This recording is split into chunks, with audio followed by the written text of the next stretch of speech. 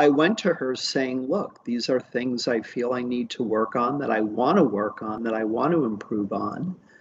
And she was very, very effective at helping me to develop those sorts of skills, mostly around awareness of self, awareness of others, being able to recognize and use nonverbal communication, which is something I had always struggled with as an autistic, and to understand that there are connections between how others view us and consequently how we then view ourselves.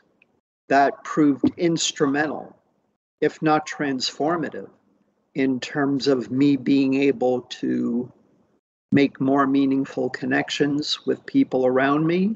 And the beauty of it was that these were therapy sessions that were done largely on my own terms, with a clinician who listened to my wants and needs, which unfortunately all too often hasn't been the case.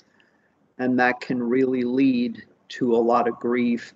And like I said earlier, it's a strong word, but it holds true, trauma.